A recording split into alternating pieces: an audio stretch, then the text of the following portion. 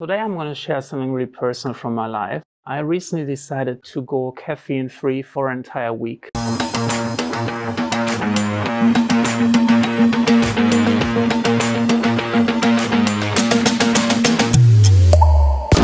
So the reason why I was starting this challenge was that I was consuming extreme amounts of caffeine daily. I was literally drinking between like 5 to 15 cans of energy drink per day. In addition, I would sometimes drink 5 to 10 cups of coffee, and I would still be tired. The aha moment I had was when I was in the evening, like 10 at night, and I was drinking a can of energy drink, and then 10 minutes later I fell asleep. And I realized like the caffeine is actually not working anymore. It's like I've probably taken it too much, too frequently, too often, so it has no effect anymore. And I thought about this, am I actually addicted to caffeine? I wanted to see if I can actually live without it. So my expectation was initially that I would wake up the next morning, I wouldn't get out of bed, and I would be tired the entire day. And I realized this was actually not the case. I woke up just as normal as any morning. I was tired. But what I was doing is I had some advantage that actually helped me to soften the blow. But once I had a routine, I'm always waking up at the same time in the morning.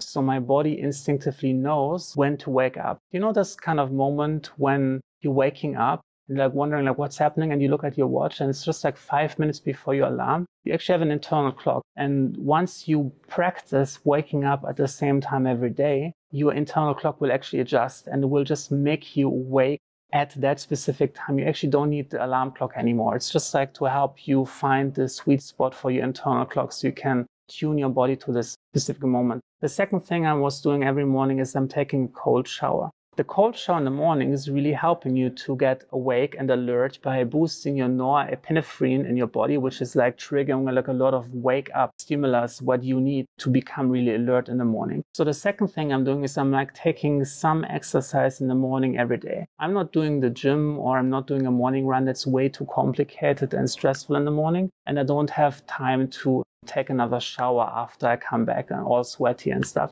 What I do instead, I'm taking a walk every morning, like 30 to 60 minutes walk towards work. If I have to change, if it's like sometimes like a business trip, I have to like take a longer route. I just take part of the route, I walk, and then I take the rest with like the bus or the cab or the train or tube, whatever, what the circumstances are. So those are 3 routines to really pump you up. You have the routine, you're waking up in the morning at the same time, you're taking a cold shower to really trigger your wake up response, and then you're walking, which is really increasing your heart rate and your body's warming up, and then you are like really in the state of getting things done. Now another thing I was really doing at work is drinking a lot of water. And I realized this had a really big impact because oftentimes I feel I'm dehydrated. So me drinking my energy drink, sometimes maybe it's just me being dehydrated. So by me actually drinking water consistently, this really helps. And it also helps to keep you alert. Like if you are dehydrated, you probably know the symptoms. You're feeling like lighthearted, like headaches oftentimes, you feel tired.